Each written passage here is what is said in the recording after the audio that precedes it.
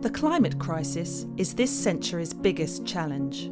Renewable energy is considered to be one of the crucial solutions to respond to it, and it is. However, there might be a few things we're missing.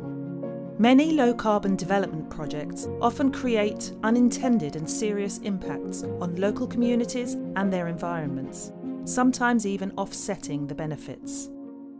Our research project studied both small and large-scale renewable energy projects in East Africa to understand the link between these unintended consequences and conflict dynamics. For example, a wind farm being built in a remote area intends to give people access to electricity, but renewable energy solutions often impact people beyond energy supply, which can be problematic for many reasons. Such energy projects can limit access to land and water, and that can create problems around local farming and food security, increasing competition over jobs and causing tensions between communities and project developers. How are those intersections being missed? There isn't just one simple answer.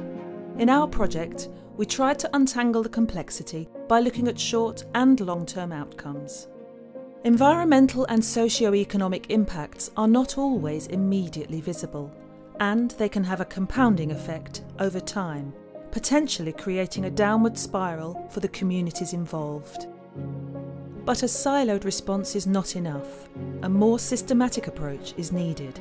We need to expand the scope of expertise and also include local perspectives so we can engage and understand the complexity of the situation more effectively.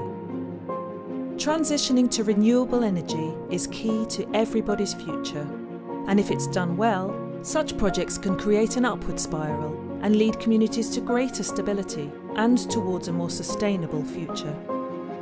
Are you working in the low-carbon development space? We have created analytical tools to better assess and support the design of renewable energy projects. So let's work together to drive the development spiral in the right direction.